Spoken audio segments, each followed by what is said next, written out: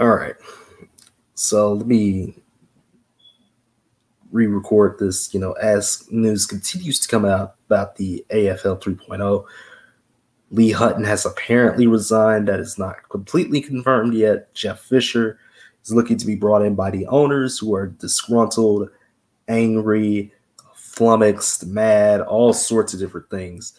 Everybody is mad. Players are not getting paid. Arenas are not, getting their home dates that they were supposed to.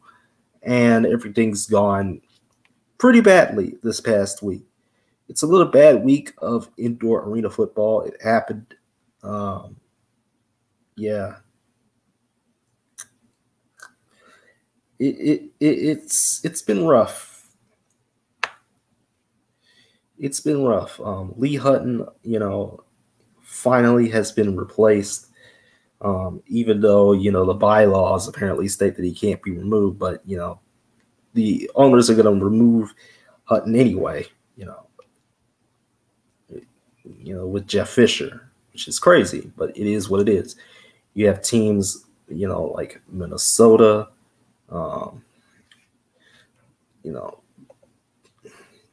Minnesota, Georgia, Philly, they all fold. They all fold. It's crazy. It's crazy, crazy stuff. It's crazy stuff. It's crazy, crazy stuff. Let me edit that a little bit there. Louisiana also technically folds. I know James Shivers was making fun of Lee Hutton and the company on social media and everything like that, but, Louisiana's done. Georgia's done. Justin Arth, bless him, because he was trying to get players home, and I couldn't donate to the GoFundMe, but I know the goal got reached of, players getting, flights back home because of how bad it was. Like, there's players stranded here. West Texas is somehow still in this thing because they paid the NAL off. Everything Zach Bug and company paid off the AFL. Really, there was only 3 games because, again, Minnesota died, and the Huttons trying to blame the media and the fans and everybody else, which is disgusting tactics by the Huttons. So, yeah, blaming us, blaming the people that caught onto your nonsense is absolutely asinine. It's crazy. It's stupid. But hey, what's done is done, and now the Huttons are out. Again, Rapid City, Wes Johnson and company, I know they're doing their best, but, I've gotten some conflicting things. I've heard that, from one of the best, that Rapid City doesn't really have the money to continue because of, not being able to play Billings. The players haven't been paid, so they can't play anyway. They're not playing for $250. They're trying to play for $1,000. But again, the CIF AFL merger stuff, which was again a dumb decision in the first place, but the CIF still has to make dumb decisions even when it dies. So yeah, again, it's a weird situation. It's a rough situation. It's a weird one all around. And I don't know how we're going to fix it. There's only so much we can do. There's only so much we can do. As people who cover the sport, because I just don't know at this point. I want the AFL to survive somehow. At the same time, the logical part of me is saying, the rational part of me is saying, let's not have this thing go for more than this year. This is a disaster from the jump. It has been a disaster from the jump, and now things have been ruined to the point where you're now down to 11 teams. So yeah, it's rough. 2 championships have been set I don't really want to talk about more AFL right now, but 2 championships have been set. One, the AIF, because Cedar Rapids has basically said, nah, we're not going to play AIF teams no more. We're going to play semi-pro teams and not have those games broadcast and lie about where these games are going to be broadcast, because obviously I'm not sure what Cedar Rapids was thinking, saying that MC22 was going to broadcast a game with a semi-pro team, but they did broadcast their first home game. So I don't understand, where that's coming from. I'm hearing rumors that Cedar Rapids doesn't have any money. But, of course, the thing, that happened, with Montero and my boy Shady Sports, that kind of boiled over to where Montero got suspended, and the AIF said, well, the owners got together and they said, yeah, you guys can do what you want, basically. Basically, Cedar Rapids technically kind of left the league of their own accord to play semi-pro opponents, which messes up the schedule. But it doesn't really matter because Corpus Christi, who lost to Amarillo on Saturday night, by the way, will play Columbus in the AIF championship game in Columbus, obviously, on June 14th. The other championship game that was somehow set because probably because the Detroit Knights aren't playing, probably because, the other teams in the GLF aren't playing. But yeah, it's going to be Michigan because Wheeling's broadcast said, hey, we can drop the news for y'all because y'all not going to drop it. But yeah, since the GLAF website has not been updated, since West Michigan wants to post about other things, and, I get it. Rest in peace to the guy who wears the West Michigan, the mascot's outfit. Rest in peace to that guy. I don't know his name, but I do know that was what the post was about from West Michigan. That's the last post they had, which was just a couple days ago. And their last post before this was April 20th. So, kind of wanted to know who you were going to play the championship, not a post about, that, but it is what it is. Again, the community is showing love and support to the guy who passed away, and I'm giving my condolences to them as well. I usually don't do that, but but I will, on this occasion, because yeah. So yeah, West Michigan will be playing the Michigan Avengers. The Michigan Avengers got beat up by Wheeling 57-18 in a Sunday Mother's Day matinee. A couple other games played on Mother's Day included the Salina Liberty beating Nashville in a crazy game, 50-30.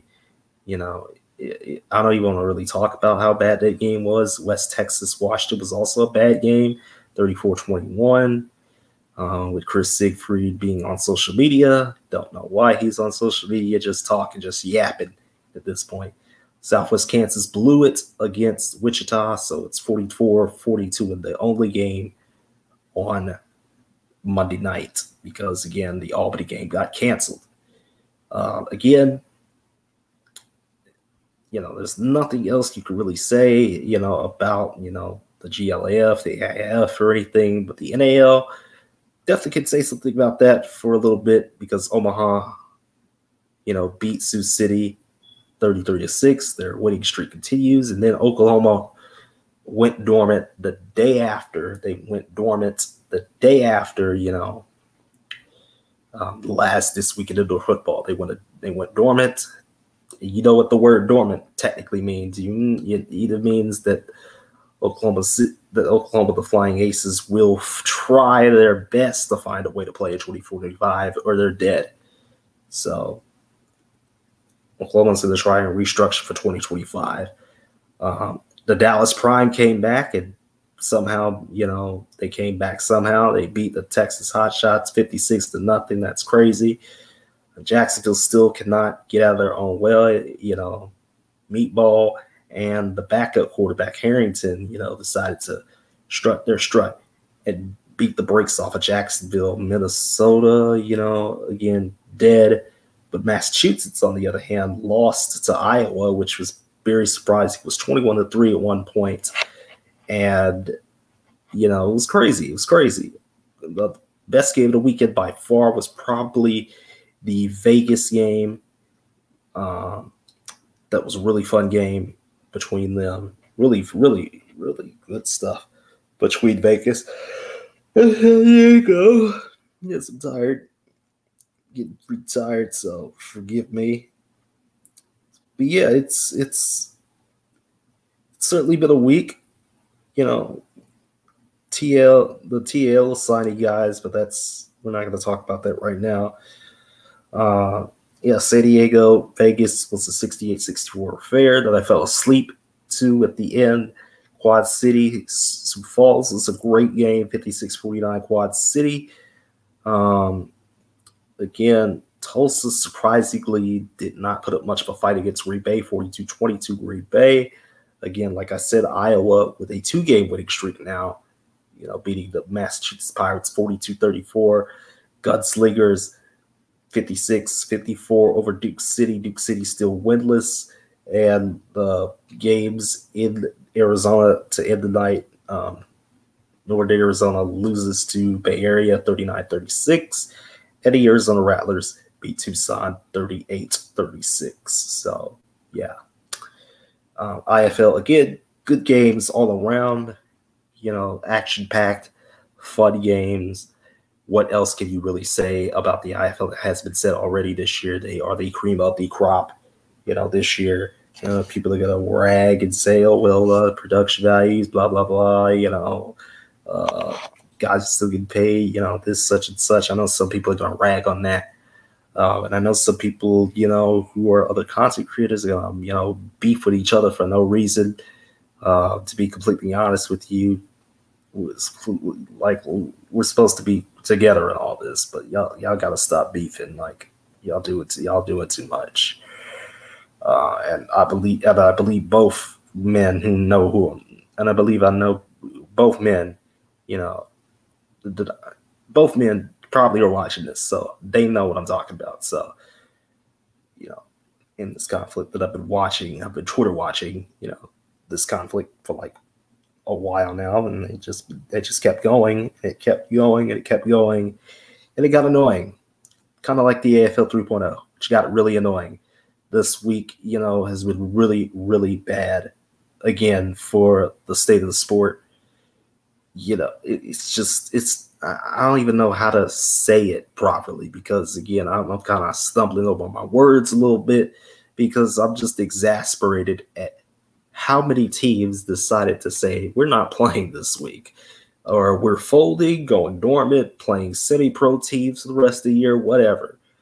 It's disgusting, to be quite frank with you. It's disgusting behavior from the Huttons. It's, the owners I still feel like the owners are getting duped a little bit here because, again, the best course of action would be to stop the AFL 3.0 right now and let these other teams, do their thing. But that's not how this works. Like we should be seeing a CIF right now. We really should be. And, we should be seeing a stronger NAL right now. But we don't. We have, a bunch of leagues, again, which, I don't know at this point. And, the Lee Hutton stuff has just been an absolute disaster to follow. I don't even know, man. Like, I'm losing brain cells just thinking about this whole thing because day after day after day after day after day, things kept happening. The past week, not even 30 minutes after I made this week into football last week, things kept going. You had guys like Chris Siegfried, who honestly really should be on Twitter talking to people. Like, just tweet. Don't even respond to stuff about the AFL. Just tweet what you want to tweet.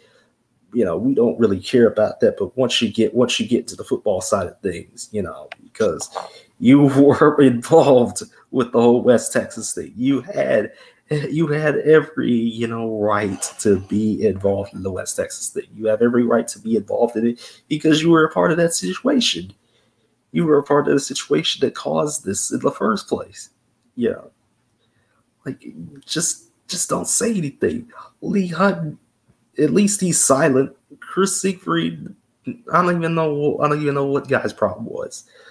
Wes Johnson's trying to save Rapid City again, but is Rapid City, going to be saved? Because now I'm hearing from a very trusted source, a good friend of ours, Mr. Meunier, that Rapid City is losing money because the players didn't play. Again, the players did not play. 2-0 score for Billings. Billings gets the win by virtue of Rapid City basically forfeiting. But Rapid City, they want to have faith in this league. So does Stephen Titus. He wants to have faith in this league. He's called out Lee Hutton. Now, everything has kind of boiled over, but probably not. I don't know. We'll see. We'll see next Sunday, man. We'll see on Sunday how things continue to go because, again, I'm expecting more dominoes to fall in the AFL. We're down to 4 teams in the AF. We're down to 5 in the NAL. We're down to 11 in the AFL. We had 13 in the AAL2 to begin the season. Now we're at 9, which is now separated the divisions for some reason, but whatever. A North and South division. The GLAF has never updated its website.